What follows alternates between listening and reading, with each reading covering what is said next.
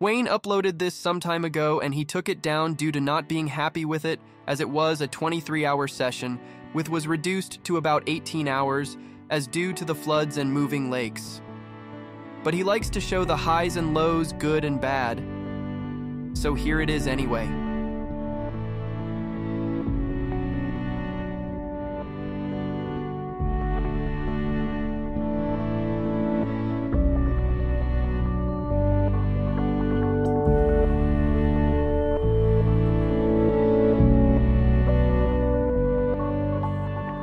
Good morning and welcome back to the channel. Now for this video you join me back down on the linear fisheries Tar Farm complex, and the lake I'm fishing is 7 and in peg 11. Originally I wanted to fish lake 8 because that's the only lake on this Tar Farm complex I'm yet to fish. However, that was a little bit busy apart from one swim which I didn't fancy, so I've come back to Lake 7, which I have fished before and I have blanked on before, so there is a score to settle. So hopefully we'll be able to do that over the next 24 hours. So I've got here the water levels, as you can imagine, are quite high. The swim itself, you know, it's completely underwater, so wellies and waders are a must on this session. I'm glad I brought them. So I've had to set my bivvy up a little bit further back away from the swim, which isn't a problem. So yeah, I'm yet to get any rods out or anything. I literally just set my bivvy up, put the car in the car park and about to get sorted. So yeah, when I get sorted, we'll get back to you. See you in a bit.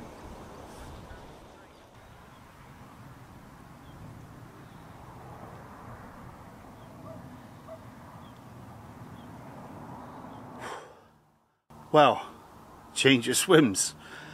So I literally got everything set up, the bivvy, the bed, everything. Got my spot marked out ready, wrapped, my rods up. I was just getting sort of settled. Had bailiff pop round and he's a bit concerned about the water levels and the steep drop or whatever they did to the platform, which I totally get. It was quite a steep drop, and he was worried that, you know, in the middle of the night, if you went a bit too much forward, you might plop in. And so yeah, so he asked me politely. I didn't have to go, but he asked me you know, if I'd mind to move. I said no, not a problem. So I had a look on the iPad, see what swims were available, and I noticed as I come in, peg 12 on lake 6 was free. There's peg over, peg 1, that's the only other peg free. There's nobody in there today, so I've got this whole big bay to myself, which is quite nice. So I'm gonna, yeah, get the marker rod back out, find myself a few spots, and then crack on. At least I ain't got a puddle around, walk around in puddles all the time. So yeah, perhaps it was a good thing. Anyway, we've run out of time. Let's crack on and get some spots sorted. Okay guys, there's the rigs I'm using. Same as usual, the rigmarole tubing, the Nash lead clip, 3-ounce lead, and then one of the Gemini booms, which is down onto one of the low-lying Ronnie rigs, and that is the Beatanana 12mm hinges pop-up. The other one is on the Nut 365. So I'm going to put this one out and then get some bait over the top of them ones, and then sort my second rod out. Sorry, my third rod.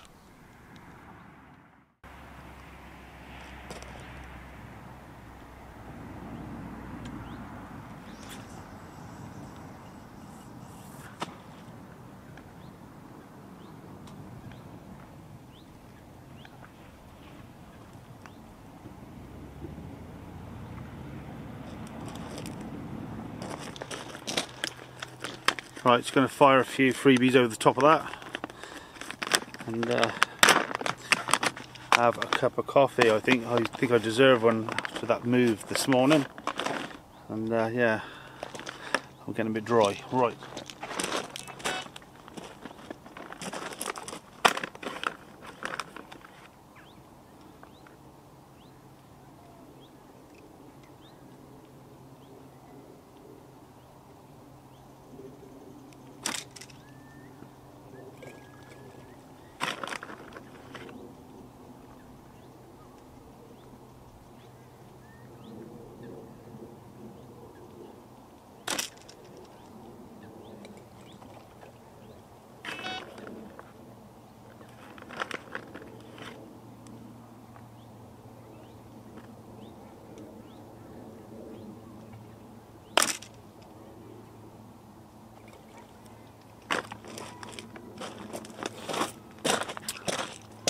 And that will do.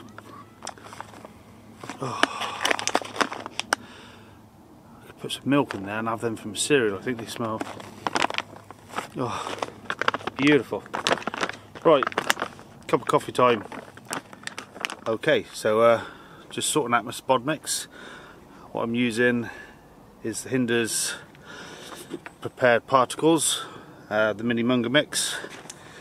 Also I've got some of the Nut 365 12mm boilies and the good old golden nuggets.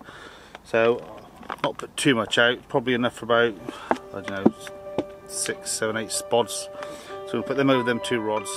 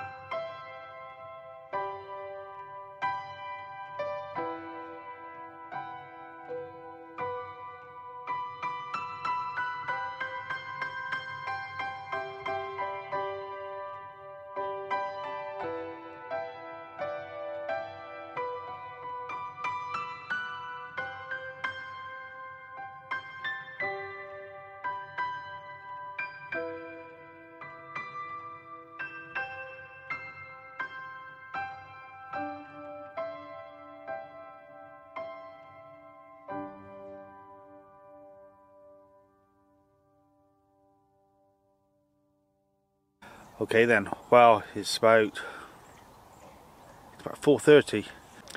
Nothing on the fishing front.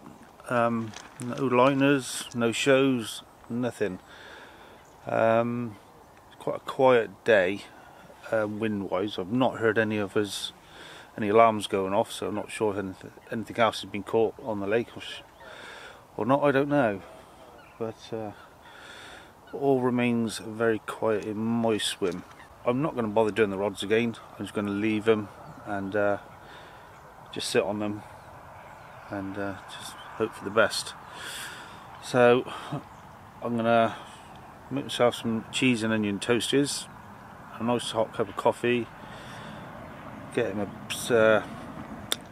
my sleeping bag and watch a movie or something and get warm, because that is getting quite chilly. Might even get myself a hot water bottle tonight. I did bring it because it is supposed to be a bit chilly tonight, so yeah, that's the plan. So if I don't see you in the night, I'll see you in the morning.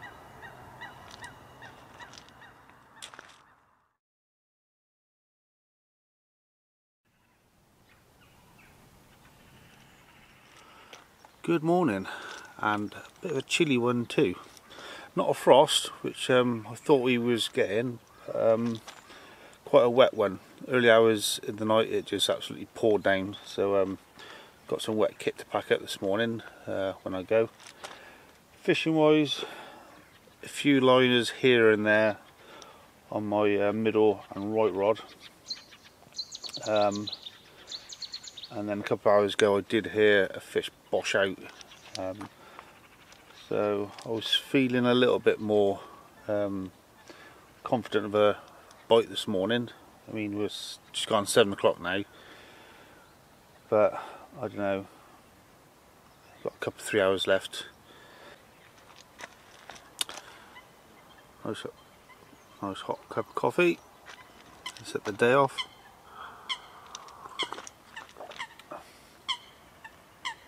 I'm not going to bother doing the rods again. I literally put them out yesterday and I have literally just left them. Even that one on the left, I haven't moved.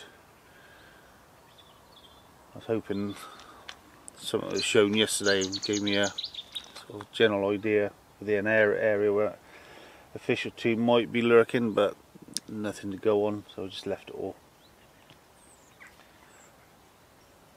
But yeah, still enjoyed it though. Still got a couple of hours left. Right, I'm going to enjoy my hot cup of coffee and just watch the water, just see if anything else does bosh out. Right, see you in a bit, guys.